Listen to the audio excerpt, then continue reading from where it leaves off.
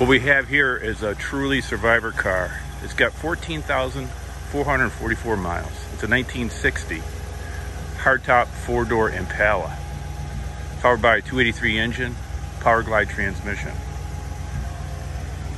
The front seat is covered up in the original plastic, and the interior, from the car being covered since 1970, is so bright. I don't know if it's going to come out in the video, but it is like brand new. Like I said, I took the plastic off the back seat. It's brand new. I'm leaving the plastic on the front seat. I know it's going to be just as new as the back seat.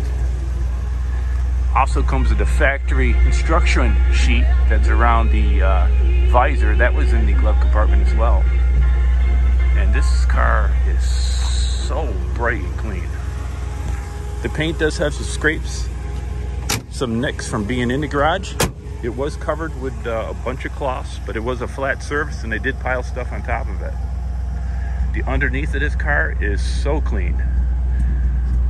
We're talking really, really, really, really clean. There's the original spare, all the jack, everything is intact. That's the original spare, and chains for the wintertime. I don't think this was ever driven in the wintertime. Barely driven at all.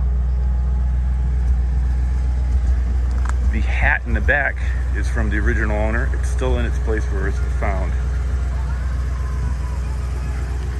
All the doors, the windows close effortlessly and goes down the road like a 1960 new car of that era.